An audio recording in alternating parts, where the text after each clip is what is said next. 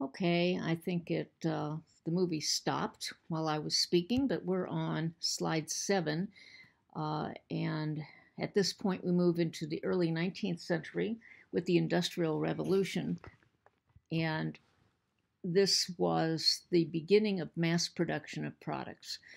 Uh, and it led to 3 stages of marketing. But the main thing to remember is that we began to mass produce things in such a way that we had a glut of products. One of the first products we started with was soap, and Ivory was one of them.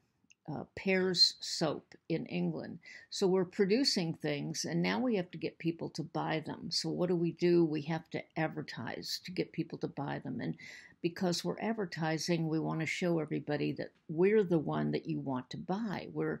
We have the product that's better than all the other products. So we lead to 3 stages of marketing. The first is production oriented. Demand far outstripped supply, which is what I was. The demand far outstripped supply. Okay. Could just advertise the existence of the product and where to get it, and whatever was made was sold because you have so much demand for something. Example, people wanted cars, so car companies made whatever they wanted, and the cars were sold before they were built. And we get into Ford's production, his assembly line, and you could have whatever kind of car you wanted as long as it was black. And so this was production oriented. Let's go back. Um, the demand is great, so the producers can produce whatever they want, and they're going to sell out of everything. Then we have sales oriented, which is the supply exceeding the demand. Like I said, with bars of soap, companies tried to convince consumers to buy their products rather than their competitors. Companies still made whatever they wanted, counting on their ability to peddle their products. So now we're counting on our ability to persuade people and convince people that our product is best. Example, a supply of cars went up, so the companies made whatever they wanted and convinced people that's what they wanted. Um, and so here is an example of the sales oriented. This is on slide 11. Pretty nifty looking purple car. And they built that car, and they knew somebody was going to want to buy it. We just have to show them that our car is better because it has really big tail fins, that it's long, and somehow they're going to find a place to park it.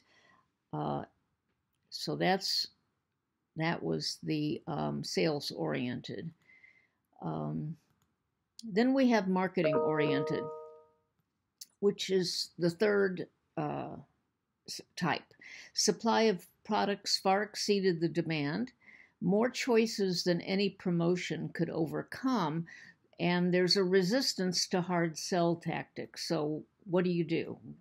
How do you sell? Companies tried to discover what products consumers wanted before making them. Now there's a thought. Then advertising that they had it. Non-American companies, for example, VW, found out what people wanted, then built cars that had it. For example, a gas gauge. For example, we have a smart car today that's very small. All people wanted was enough for 2 people, and that's what it fulfills that need. It's easy to park, and they sell a lot of them. The last time I was in England, that's all you saw, pretty much. And here we have an example of advertising for the VW. This Think Small campaign was a huge success. As a matter of fact, it's considered one of the top 100 advertising campaigns, and most of the time I see it in the top 10.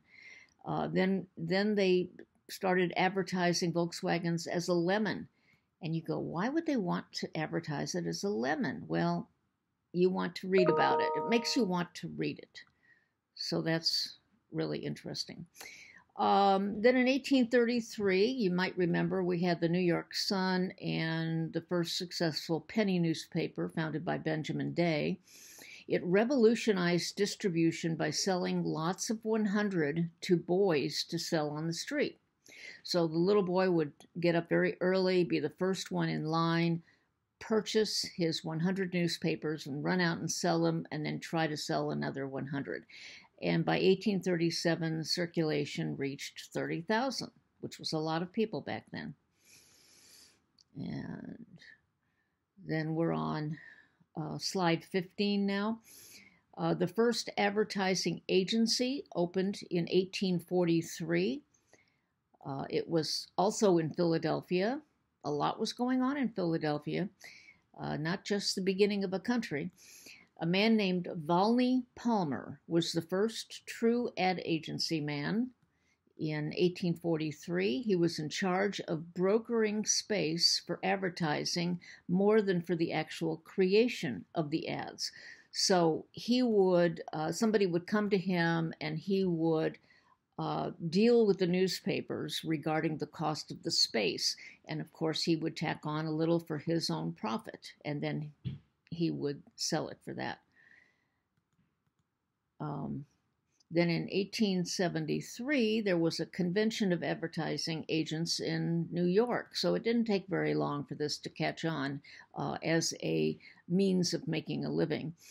A few years later, James Walter Thompson, it's now called JWT, it's still in existence, created the position of account executive for himself and went into the business of general magazine advertising. This was the beginning of creative advertising in this country, and they exist all over the world right now. And then 1880, the first full-time retail advertising copywriter. So it wasn't enough to be artistic and be able to put an ad together. You needed the persuasive writing, the copywriting. It was a skill in and of itself. And there's some very famous copywriters. In 1880, department store founder John Wanamaker became the first retailer to hire a full-time advertising copywriter named John E. Powers, who is considered the father of modern creative advertising. Here we have another father.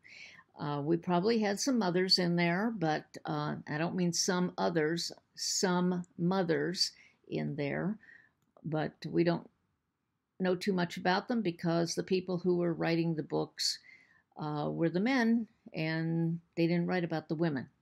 All right, we'll pause here and continue.